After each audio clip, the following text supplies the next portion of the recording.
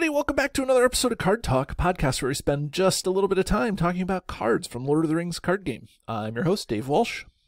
And I'm your other host, Ted Bannock. And I love talking about cards. Is that true, Ted? It is. It is a very true statement. It's a statement of fact. And we got lots of cards to talk about, and that's why I'm excited to be on this show. Yes, yes. Is there anything else you get excited to talk about? Well, I'm not excited that Grant's not here.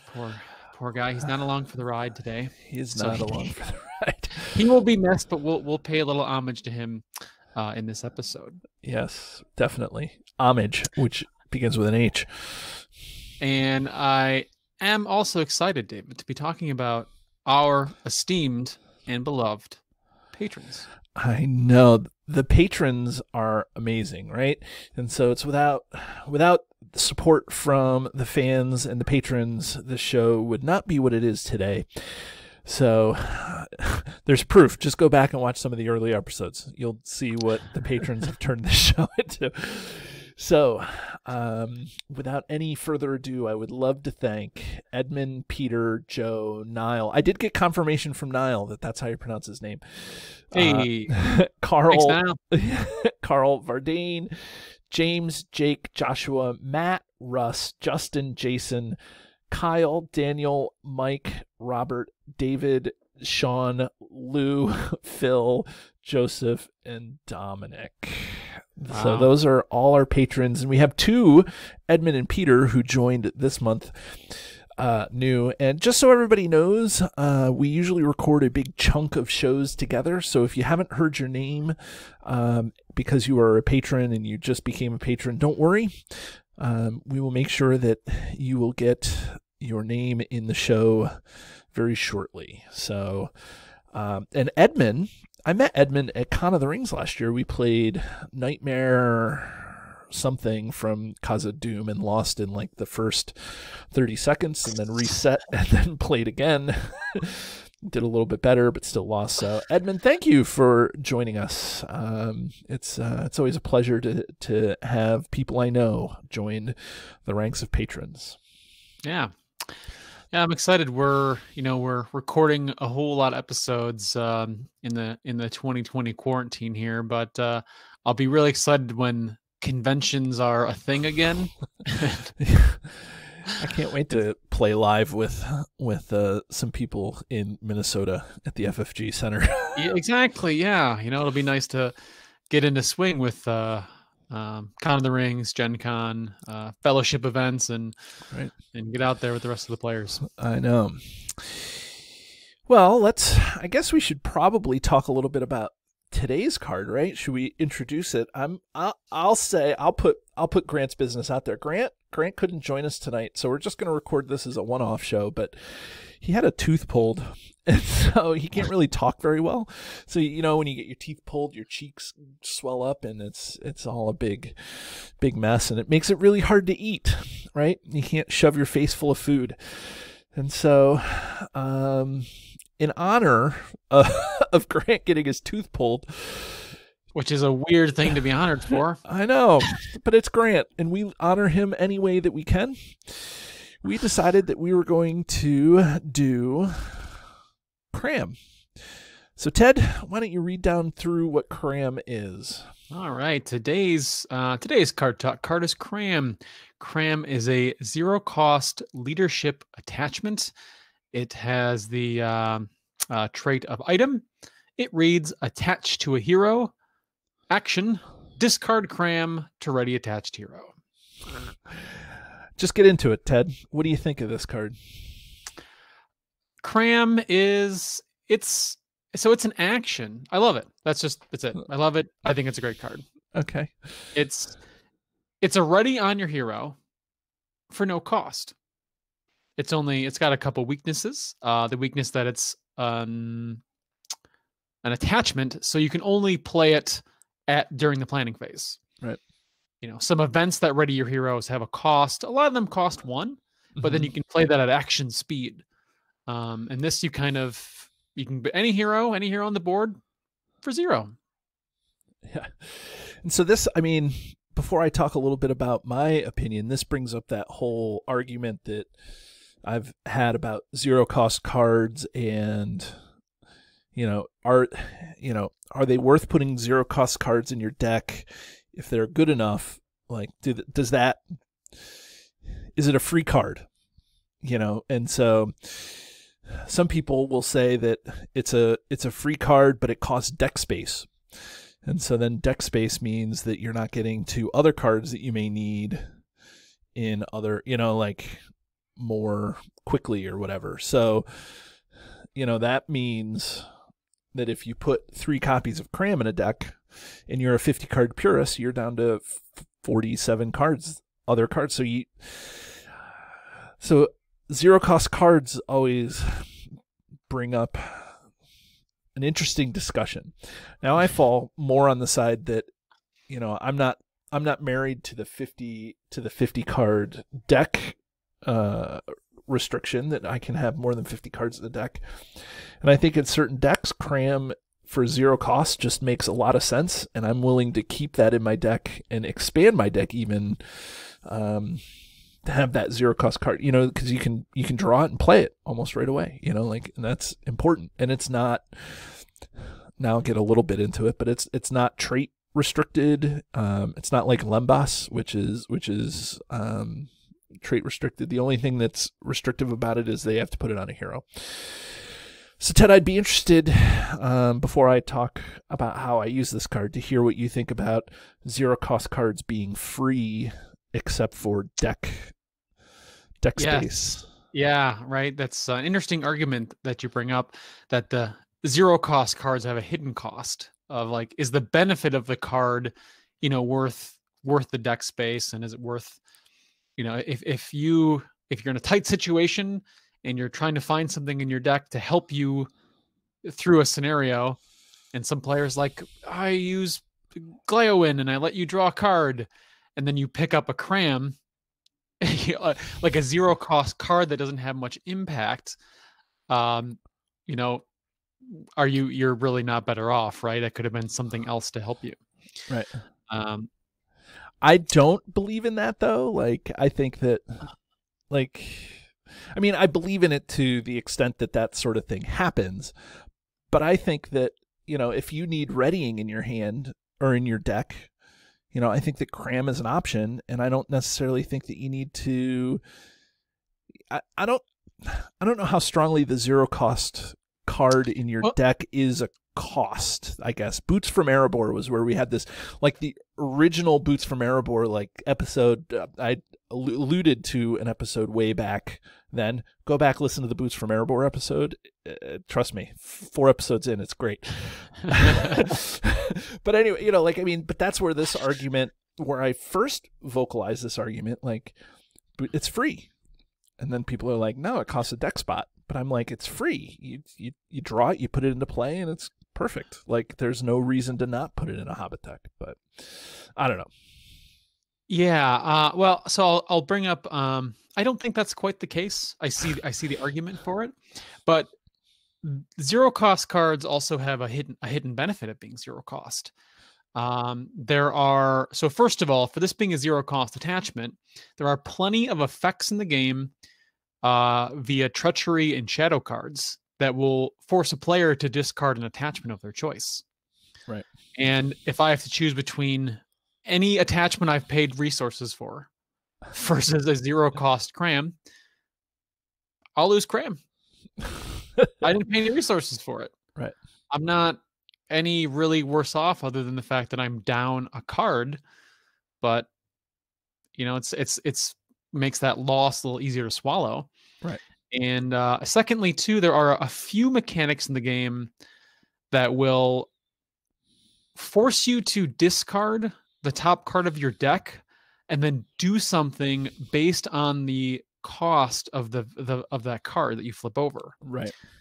A couple encounter cards that come to mind are Goblin Town Scavengers. Right. From on the core set, they have their threat increased. Right. And then the Hobgoblin from the Arid Mithrin cycle, you pull a card over, you add it over, right? Yeah, right. So if you get you pull over this Cram, that hobgoblin gets +0 to all of his stats. Right. I mean, let me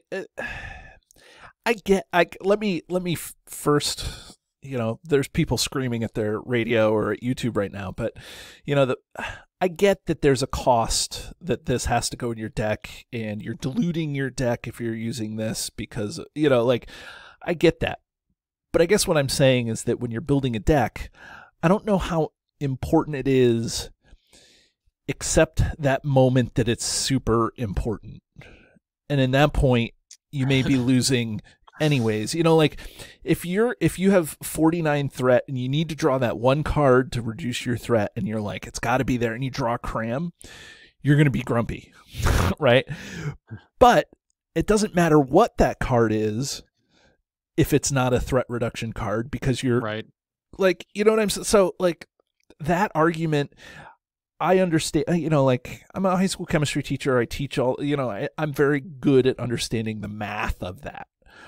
But I think that, the 0 cost, they're free cards is I don't know. I think this card is a very good card to ready.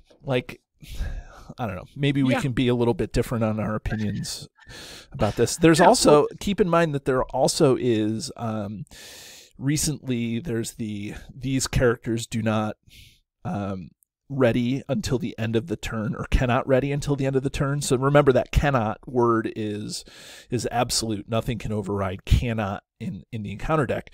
So if it cannot ready until the end of the turn, that means that you miss the refresh phase. And so Cram is a great way to think about getting around that cannot ready until the end of the turn, because then you can, if you have Cram on a hero, then you can ready that hero during the next turn. So there's a good segue into how to use this card effectively if you need to.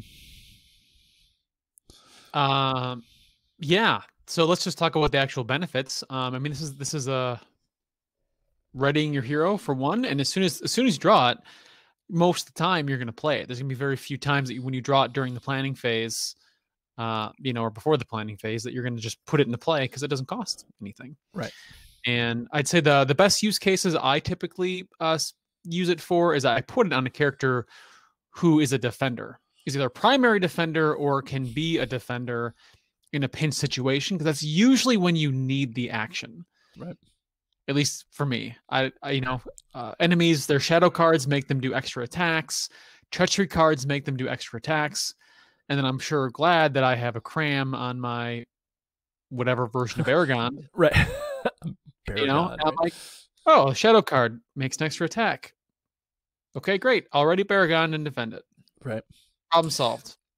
Yeah, I find myself, I have a couple of situations where I use Cram. First of all, to have a 0 cost ready, I know that it's a one-off, so that makes it, it makes it a little less, it's not like an unexpected courage, right?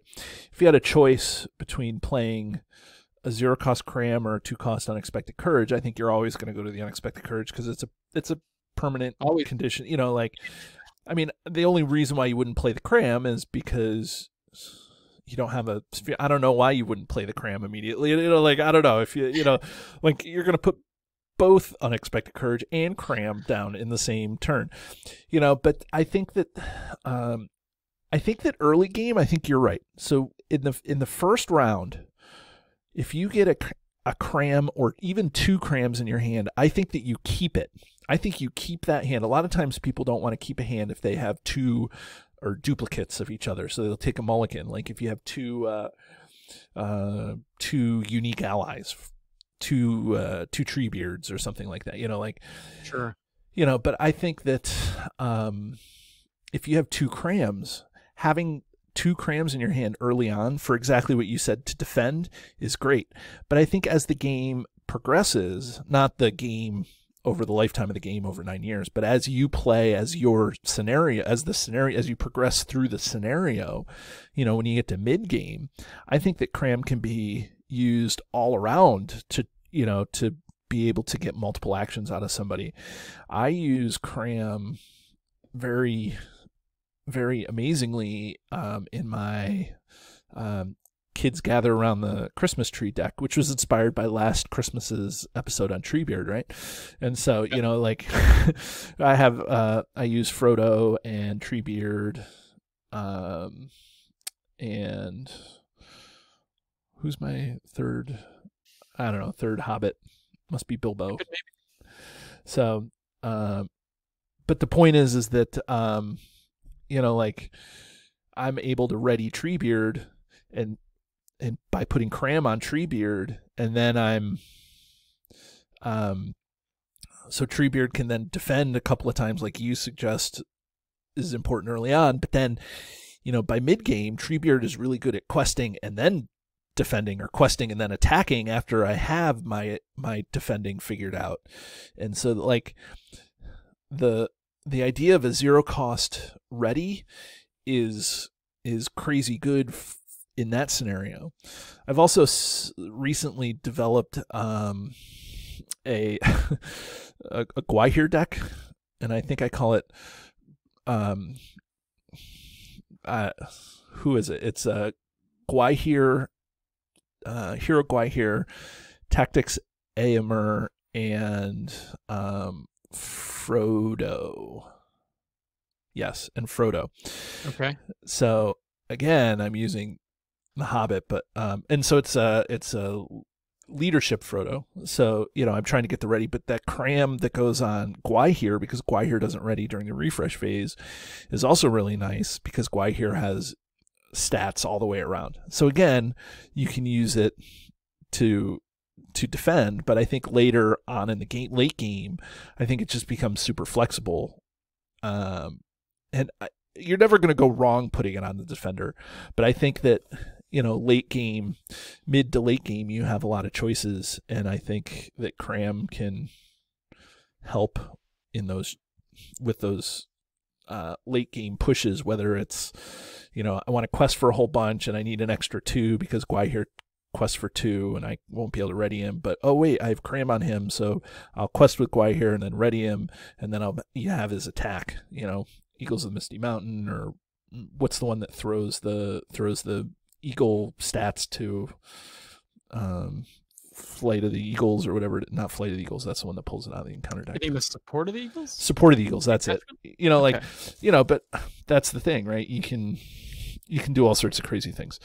So that's where I have a tendency to use Cram, is, you know, and there's sometimes when I play Cram and I never need to ready a character. Like, I'll put it out in the first turn. But when you need to ready somebody, you really need to ready somebody.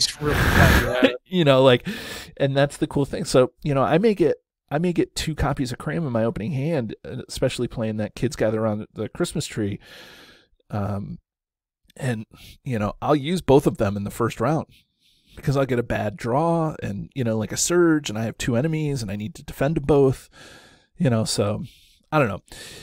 So I think Cram is a really great card. Like, I think it's just a really good card to have, you know, for 0 cost. It's a free card. You might as well just include it in all your decks.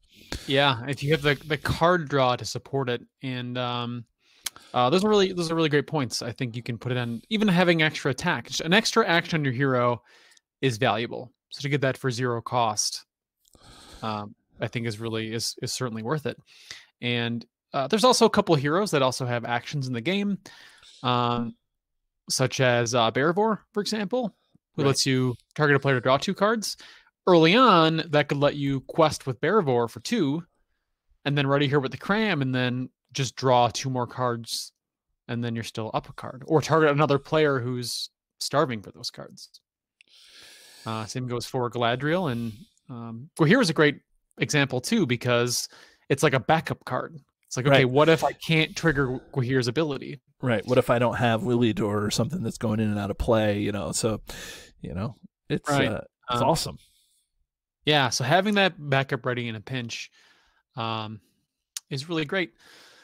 And I think I'll make the other mention of it too. It is an item attachment. So if you are playing Bard, Son of Bane, the spirit hero, he can play this in his deck regardless of what spears you're playing. So you got a mono spirit deck with Bard, you can pack in some crams if you want, because he's a trader from Dale.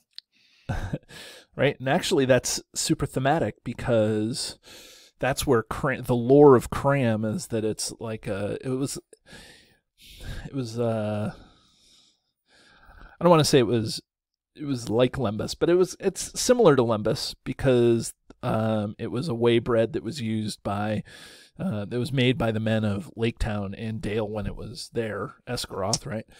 And, Right. Well, Dave. What's that? Go ahead and finish. I was going to read the flavor text, but why don't you? Oh yeah, finish? and then and so like the men of Laketown were the ones that made it, and they would give it to the dwarves because they were so so friendly with the dwarves right there in Erebor. So I don't know. So it's just one of those things that so it's similar to Lembas, but apparently it doesn't taste like Lembas, especially in the books. I think they really, they talk about how like yucky it tastes, but it's hearty, so it's sustainable. So I didn't get a chance to read the flavor text, so I'll let you do that. But yeah, you're raising the exact point I was going to. It says if you want to know what Cram is, I can only say that I don't know the recipe, but it is biscuitish. Keeps good indefinitely, is supposed to be sustaining, and is certainly not entertaining. Being in fact very uninteresting except as a chewing exercise, and that's out of The Hobbit. And right, so those are my favorite parts of The Hobbit, where J.R. Tolkien kind of takes, removes himself from as the narrator and kind of talks to the audience as opposed, right. as opposed to just recounting the story. Like that's exactly what he's doing there. That's like where he's like, I'm going to tell the audience what this is, and I'm not just recounting the story. That's great. So, and yeah, there's another sentence or something about that, and I remember them saying like, yeah, like it doesn't taste good. Yeah. But this is what we eat on our journey. Yeah. I don't know. I mean, I think that there's some other uses. I mean, we don't have to go through the whole of the how to use Cram. I mean, if you want to ready a hero and you have leadership, one of the things that I have found, if I don't have spirit access and I don't have like a easy way to ready somebody, Cram made it back popular for me to use when I was looking in leadership for ways to ready heroes. There's just not a lot of ways to ready heroes that are not, like there's Fast Hitch for hobbits, there's Unexpected Courage for anybody, but if you're not running spirit, there's it's hard to do, so that's where this card kind of was like, oh, let's come back and start using this. So yeah, there's a ton of justifications to ready hero. Look at I mentioned Galadriel, and basically any of the three wielders of the Rings of Power, right? Like Círdan and Gandalf and Elrond using Vilya, all those rings take action, or Galadriel has her ability plus can use the ring to contribute her willpower. So having them as an extra action is just it just enables those rings. And you're going to want to find something else, of course, more consistent, like Light of Valinor, yes, is really good. And we mentioned Unexpected Courage. And but this is just sort of another option on top of those. And if you're not playing those spheres, even if you're playing leadership and you have a hero like we mentioned defenders like Erkenbrand, like he's a great target. He's got 3 defense, sentinel, 2 attack. You might just find yourself needing an extra action with him during the combat phase, and you'd be glad to have it. Yeah, and I think that's like, this is one of those cards that I don't think is a bomb card and doesn't make a lot of splash, but when you need it and you use it. And I think once you put it in a deck and you use it, like you're like, oh, okay, like to discard it to get a ready, I think people, at least me, I can't speak for everybody in the game, but I think it's like, I have Unexpected Courage, I might as well not include Cram. But it's pretty good. I mean, how many times do you usually, let me say this, as I think that when you use Unexpected Courage, you're banking on Unexpected Courage as part of the mechanic of your deck.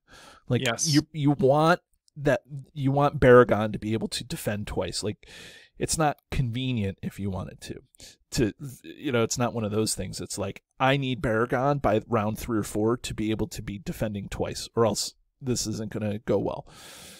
I think when you're including Cram as cards in a deck that's just like, okay, this is my deck. You know, it would be okay maybe if I had an extra ready every once in a while. You know, it's not like integral to the mechanic of the game. How does this work, do you think, with maybe some of the new contracts? I mean, those are the new hotnesses, right? So, yeah. You know, I mean, I think, the Council of the Wise, where you're only allowed to include one copy of every card, I think that this should make the cut in that deck a ton. Like, you know what?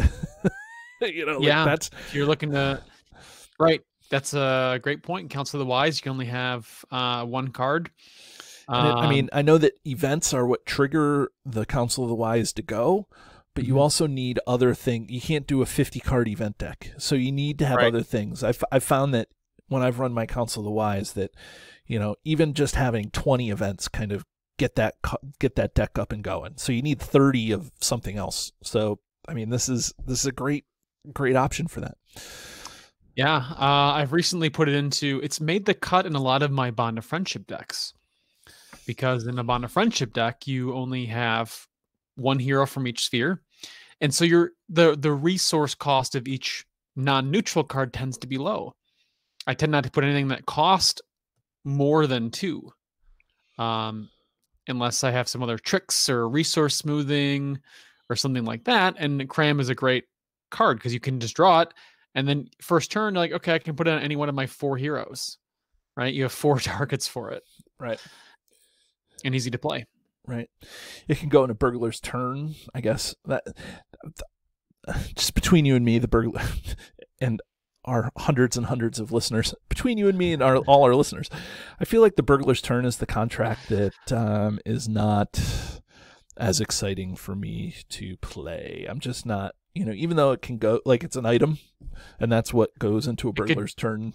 It could be in the loot deck. It can be in the loot deck. Right. In a burglar's turn deck, you can't put any attachments, and the only thing that you can put into the loot deck are items and artifacts. Like weapons and I think it's items and artifacts. Yeah. I want to say without and I think all weapons are items also. So like armor and things like that. So I think that's yeah. It's possible. I said it's not an ideal. Ideally, you want to pack that deck but sometimes with expensive cards, guarded cards. But once you get that initial list of like 8, 9, 10, you end up kind of filling out the last couple with like some just kind of more mediocre mid cards, and maybe this will make your cut on one of them. I also found that this is good for I know it sounds weird because the Gray Wanderer deck has built-in readying with the contract, but at the beginning of the game when you need a ready, you can get that with Cram. If it's a leadership hero or your first non-unique card that you play is leadership and it's Cram, like it's not a bad option if you're looking for readies, Yeah, certainly that would then let you use the contract for resources and then healing that turn. Right. So if you have a scenario and first turn enemies you're going to be, or you want to deal with an enemy because the encounter deck either starts with one engage with you or starts with some in the staging area as the setup, then an extra ready is going to likely help you out in that scenario. Yeah. So let me just real quick look up something here. Sure. And I'll say, like, plus, when you play it, you can tell other players to cram it. Cram it up your cram hole, David. I'm playing this card. It's called Cram. Well, so what cards give you a non-conditional ready? Is that Does that make sense? Like, Oh, sure. like, and so what I'm saying is that, in terms of, I guess, attachments, because some cards like Core Aragorn can ready themselves. So, but Unexpected Courage, of course, is like the gold standard of readying. Yep. And then there's Fast Hitch, which can ready hobbits, but only ready hobbits, right? And then there's this card, Cram, which can go on to anything, right? Like any hero. Yep. There are mounts that do readying, such as Rohan Warhorse, but that goes on a Tactics hero or Rohan. And the Armored Destrier, and that goes on a leadership or a Sentinel hero. Right. And then there's Lembas, which goes on a Noldor or Sylvan hero, right? Lembas goes on any hero, but you need a Noldor or Sylvan to play it. You have to control one. I think. Right. I don't think it has to be unique either. I don't think it says unique, but you have to control one, so it could be an ally. So if you don't have one as a hero, but so it's semi-conditional. Right. Yeah, it can go on anybody, I guess, as long as you have that. So here's what I'm looking, and I just pulled up the list onto on RingsDB. I pulled up the list on Hallbeorn, right? And I'm looking at everything that's attachments that ready. So it's like Wingfoot, Heir of Mardil, Spare Hood and Cloak, Steed of the Mark. Here's the funny thing. So Spare Hood and Cloak is kind of like maybe the most like this. Like everything else that's in this list, Magic Ring, I guess, maybe is readying. Yep. But it's all conditional. So if you're trying to build, and so what I mean by conditional is, you need a certain trait or you need a certain race. You need something where those guys are where you can. Yeah, the card itself is restricted to going on a certain traded hero, or you need a certain traded hero to play it. Right. And while they are permanent, they're not, but that makes them not very flexible, right? And so this is one of the very few cards that is flexible, but not permanent, which I think is an important, it's what I'm really getting at here, right? Yeah. I don't know how many times I don't play Armored Destrier in my deck because I'm not building leadership decks often with a hero, with a Sentinel. I'm definitely not, as a solo player, not playing Sentinel on purpose. You know what I'm saying? Armored Destrier is a great card. You have it in your decks, but I'm not drawn to playing the Armored Destrier necessarily. I do play the Rohan Warhorse because the extra ready there, Wingfoot and that sort of stuff. But leather boots, but again, Wingfoot and leather boots can whiff, right? Cram can't.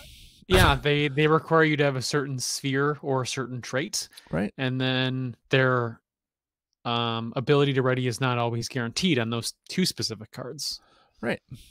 So that, I guess that's I feel like a guaranteed, unconditional, ready for nothing. It's really simple but effective, right? So we need a fan of the show to come up with a take on that song, Money for Nothing. Get your ready for nothing and your checks for free by the Dire Straits. We're gonna have a whole Card Talk soundtrack by the time we're done. Join us. Become a patron. That way next year when you get your Card Talk CD. Yeah. It's gonna featuring such titles as Ready for Nothing and Gone Berry Gone. Right. Gone Berry Gone. Gone. Gone. I don't know who's gonna sing them because I can't sing at all. So Ted, yeah, not me. Okay, Grant with his toothless. Yep. By his absence. Yep. He's awarded that. He's awarded the singing role. Yeah. anyways, well, yeah, I think we named a lot of really great use cases. We named a lot of great heroes that are targets. Because pretty much all of them are, right? Any hero that's bent on attacking or defending or has the stats to support questing and then doing either one of those things, right. This is a great card for. Yep. So yeah, I'm ready to ring it unless you have any I guess you can give your final thoughts. I was gonna say the only thing that I can add is just that the artwork on the card is still even though it came out early on in the game's life cycle, Overhill and Underhill, it's still, I still enjoy looking at this card. Yeah, like it pretty accurately reflects it, right? Like the dwarf is just, he's eating it and that's it. Like there's no other like emotion other than him eating it. Right. And it's one of the dwarves, I forget which one has the green cloak. Is it Bofer? I don't know. One of them is specific, has the green cloak. So I don't know. Somebody listening this far into the episode, tell me who is the one with the green cloak. But that's it. The art's really good in this. I like the art. So Ted, should we ring this guy? Yeah, let's cram this guy. Let's cram it. So, for anybody who doesn't know or is new to the show, or may have forgotten, we have a highly scientific yet arbitrary system where we rank cards on a scale from 1 to 10, where 1 is the one card to rule them all, or the best card in the game, and 10 is the card that gets thrown back into the fiery chasm from whence it came, or not a very good card. So, maybe I'll go first. I always put the other guys on the spot and have them go first. So maybe, Ted, I will go first. David, would you like to go first in rating this card? I would love to. Thank you for allowing me. You're welcome. I think this is a good card.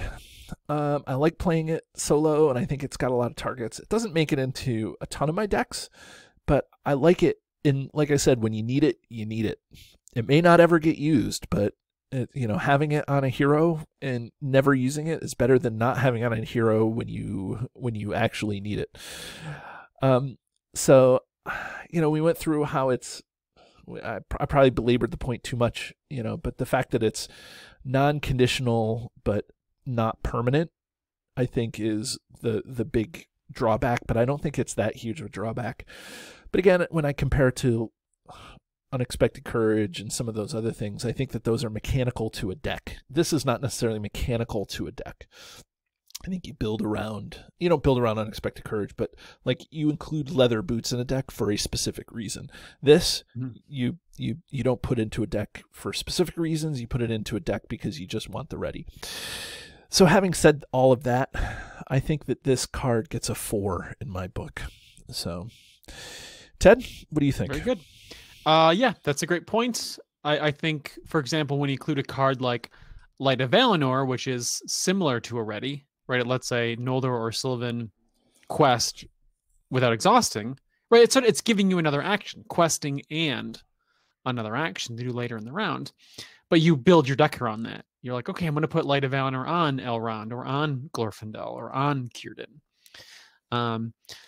So yeah, this all around, it's a great card, and I'm glad to have it when it's in play. And like I said before, early on, when you lose it, you're not hurt, right? If you play your first turn Light of Valinor, and the first shadow card is discard an attachment you control, it's just, it hurts. You're like, oh no, this was part of my deck plan. But to lose that cram, you're like, easy come, easy go. So I'm going to give it a 5 because it's, it's just not an entertaining card, as the flavor text says.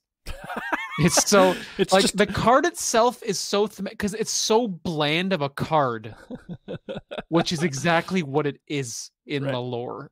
Right. It's a bland, sustaining food, and that's exactly what it does in the game. Right. Like spot on. And so really, and when you need it, you need it. But when you're hungry, that's really funny. So. Okay, well, everybody, that was our card cram, and join us again as we talk about more cards in the game. Have a great day, everybody. Do you love the content? Here's what you can do to stay connected. Become a patron. The money collected through Patreon goes into keeping the lights on here at the podcast. We love our patrons, and you can join at many different levels. Visit patreon.com/cardtalk2018. You can subscribe to us, whether you're watching our YouTube channel or you're listening to us in your favorite podcatcher. Hit the subscribe button to get notifications of all our new episodes. Didn't know we were an audio podcast? Find us by searching Card Talk to get access to our 120 plus regular episodes. Didn't know we were a video channel? Find us by searching Card Talk LOTR LCG on YouTube. And there you can find not only our regular episodes, but you can find our bonus playthroughs and other content related to the game. Want to get a hold of Ted, Grant, or myself?